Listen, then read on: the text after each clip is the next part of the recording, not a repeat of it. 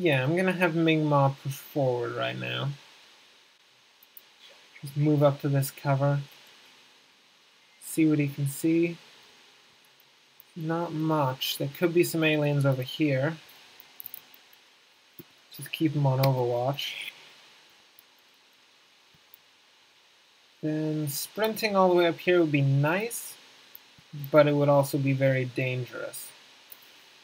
Sprinting up there would give Alexei a shot with his sniper rifle, but the likelihood of being flanked and then killed viciously and terribly, like really badly, I think the aliens skin their enemies. No, I don't have any confirmation, but it's just hearsay around here that they actually flay their enemies alive when they can catch them. So Alexei's not exactly going to be in the best situation if that happens. I don't think he'd like that very much. Really, I don't think there are many people who would like that very much. There's a couple. I think we call them masochists. Other people call them strange. But, you know, I doubt that many people want to be flayed alive. You know what, in hindsight, even masochists I don't think want to be flayed alive. That's a bit intense. But if you do, you know, I'm not judging you. Not at all. So we're looking at this shot. We got a 50% and a 30%. Oh, this is not very good. On top of that, sorry about my sudden accent. Just wanted to kind of put it on. I do this on occasion. On top of that, if we don't overwatch this alien right over here, he might be able to come down to this cover, flank Ming-Ma. So for now, I think we're going to have him sit there. We're going to see what we can do with our other soldiers first. Which ultimately isn't very much. We still haven't seen this area. There could be another group excuse me. There could be another group of aliens here. So I think for now, we're just going to push up to the next cover. Torres, I think, is going to hang back a bit and reload his shotgun. Most weapons only have 4 shots per clip. I think the machine gun actually has only 3. But, as I've said before, please don't quote me. Please? I don't know what I'm talking about. This is all conjecture here. Okay, that was a miss. He's overwatching. Okay. They're playing it conservative here. Alexei doesn't like to play oh. Well, I say he doesn't like to play conservatively, but he may just play conservatively here. Although, let me see.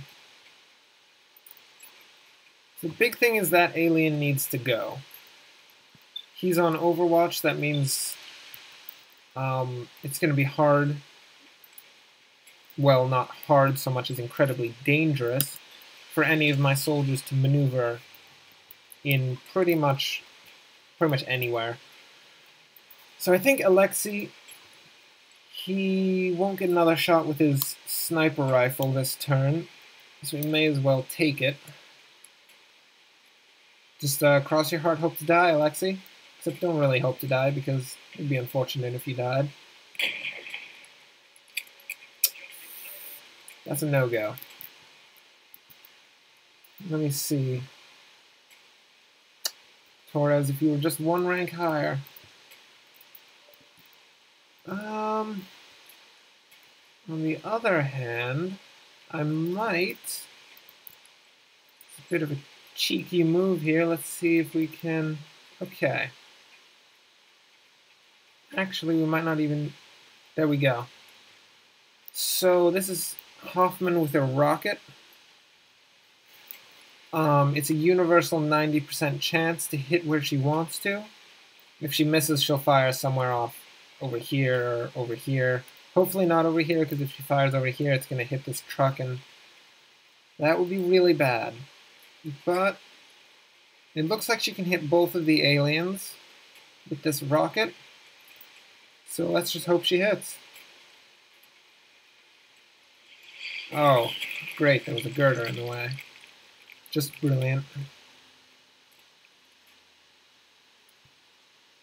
Ooh. Ooh, now that's a twist. There's still aliens out here. And that, to me, looks like the end of the map. Yeah, the end of the map's right here. Let's see what we can see. I don't like this. So Ming Ma, in the very least. Okay, it's just two more. Just a couple sectoids. Nothing to be too concerned about. 50%, 50%. Let's just have him do his thing. Keep them in position. We'll have Torres dash over here. Try and get some flanking shots on them.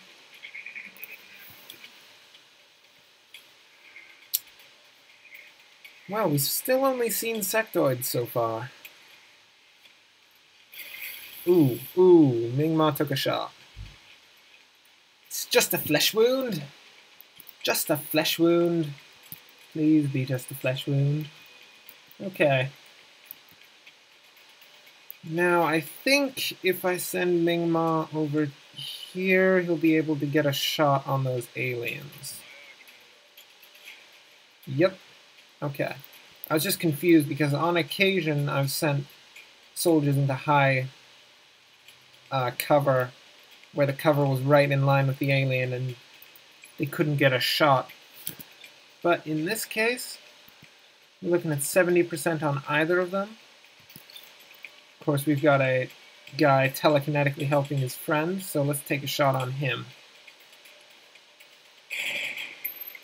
It's a no-go.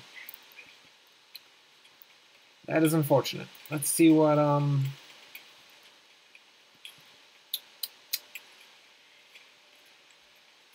okay. By the way, to finish that sentence, let's see what Torres can do. Sorry about that. We can send Torres over here. The flatbed of this truck is low cover, so we should be able to shoot over it. So give him a good position so that even if he misses, it should force the aliens to reposition. He'll just run and gun up here and pop that back alien. 70%. Oh, beautiful.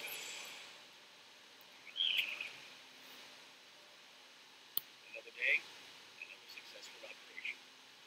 Of course. So here we've got 8 aliens killed, 0 operatives lost. Rather unusual. I say it's unusual every time. Pretty much all of our missions have been like 1 or 0 operatives lost, but usually by now we'd be facing some more dangerous aliens, but in the very least, we've been running some good missions so far. We got both of the meld canisters, and you might note, we brought back a live captive. So let's return to the HQ and see what we have going on.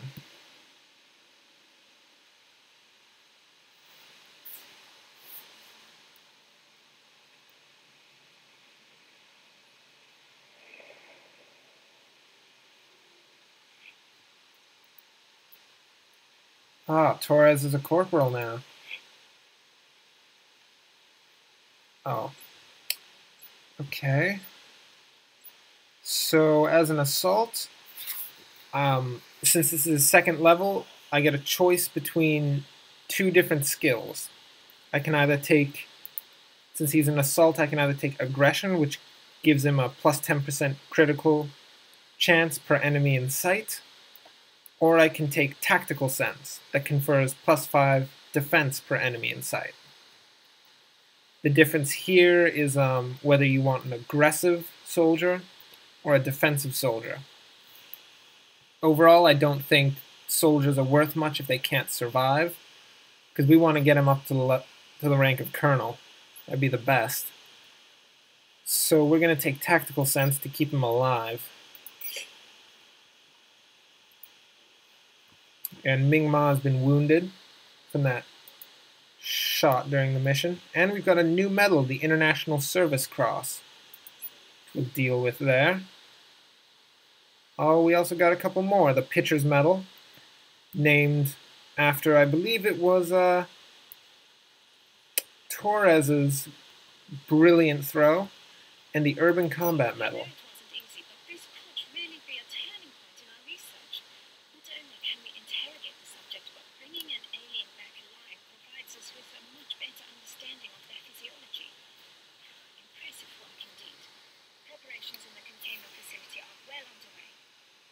Of course. So from this, since we captured an alien, we've got a couple new researches. We can interrogate the sectoid, and we have a research into plasma pistols. What we got the alien's weapon, which is a plasma pistol. We won't be able to equip it to any soldier until we do this research for the plasma pistol, but for now we've at least got it. We won't have to build one later. We got some corpses, we got the captive himself, some weapon fragments, and some meld. So we've successfully stopped the abductions in Lyon, which is brilliant. We got 4 scientists. Panic across Africa and Europe has increased, but I don't think that's a big issue right now, and panic has decreased by 1 in Mexico. Let's just look at the status of things since that happened. See, the world is starting to go into a bit more panic now. We stopped Canada from going into the red by going to Mexico, but now Egypt is on the edge of panic. So we'll see what we'll see where we have to deploy next, and it'll be hard to keep the panic down across the entire world. But in the meantime, on a much lighter note,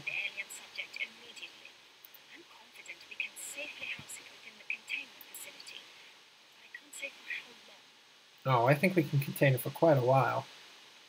I say that. Don't actually know, but it doesn't really matter. So we're going to change the research project. Since we put XCom HQ in Africa, all our interrogations are completed instantly. So we're just going to begin this project and get it done. Got our nice interrogation cinematic. Oh yeah. You don't know what those are? No? They're your worst nightmare.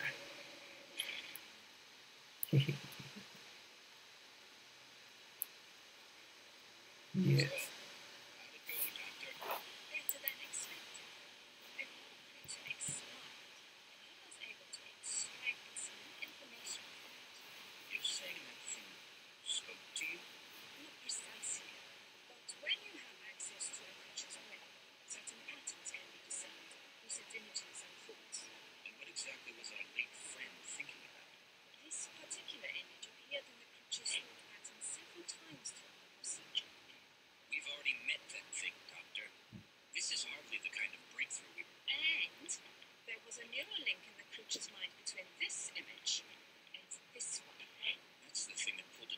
Oh, I hate those things. Let me guess, you want to poke around in its head too. It is the next piece of the puzzle.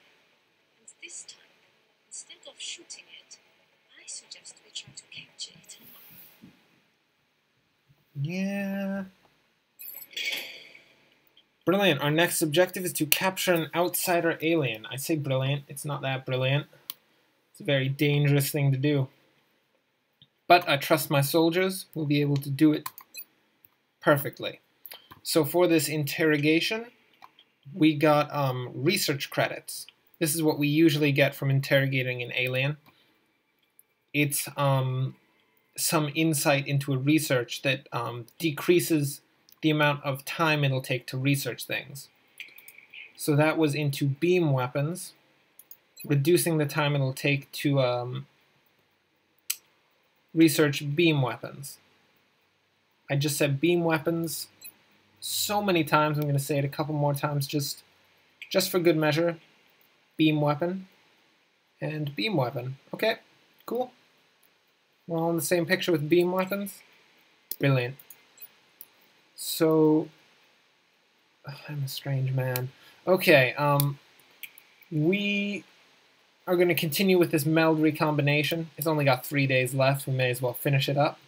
That'll give us a couple tactical edges. Capturing this strange alien creature, the one that seemed to form around the crystal we discovered when we shot down the first UFO. It's all we have to go on at the moment.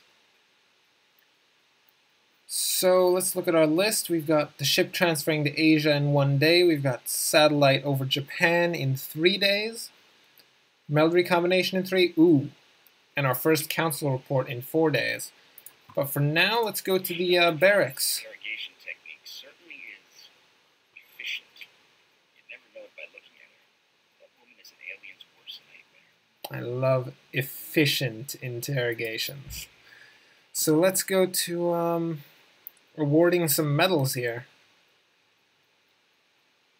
Urban Combat Badge. I'm actually going to treat this Urban Combat Badge as a Purple Heart. That being any soldier wounded in combat, I'm going to award it to, of course, as we get the medal. So Ming Ma, wounded in combat, is going to get a Purple Heart.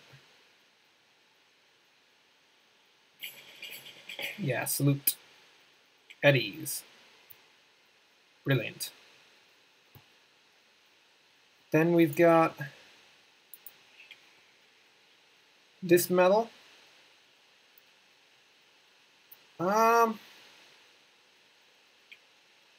Let's just award it under the name of Pitcher's Medal in honor of Torres. We're going to give it to, let's give it to Hoffman. She did some fabulous work in that last mission, taking out 2 aliens with 1 rocket. That is quite a thing. And then we've got the International Service Cross Medal, which we have to assign a power to. So here we have +2 will per different nationality in the squad, which is nice. Or +2 aim per continent bonus XCom has earned. So +2 aim would be nice, but I can't speak to how many continent bonuses we're going to get throughout this game. We could lose quite a few countries, actually rather soon, if things don't work out properly. On the other hand, +2 will per different nationality in the squad. We have control over that. Let's add that right there. And that will be the power of the International Service Cross. Right now, I don't think there are any soldiers that will either benefit from this, or, in my opinion, I don't think any of them have earned it either. Not yet. I think that's a pretty good medal right there.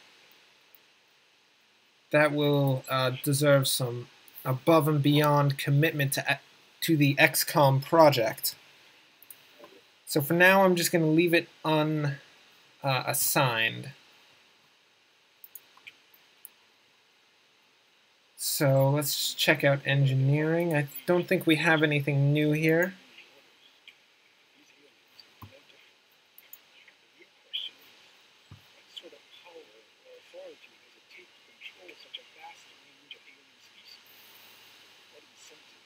Well, you say fast range of alien species. All we've seen are little sectoids. We've got all of everything here looks under control, so as soon as we can get some more money, which will probably be during the council report, we'll be looking to put up more satellites. Right now we have as she said, as many satellites in orbit as we can get. So in order to put more up, we're going to need to go to engineering and build another one of these satellite uplinks. That's going to cost quite a bit of money since we're going to need to build a new power generator as well.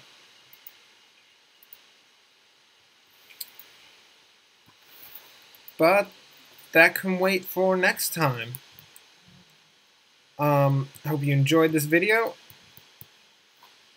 I'll of course be putting up more soon. If you know what? I'm not going to ask you to like and subscribe. You know what to do. If you enjoy the video, you know what to do. I trust you. I don't think I need to pander with the like and subscribe thing that I've been doing before. But I will continue to say, enjoy the rest of your day, you amazing viewers.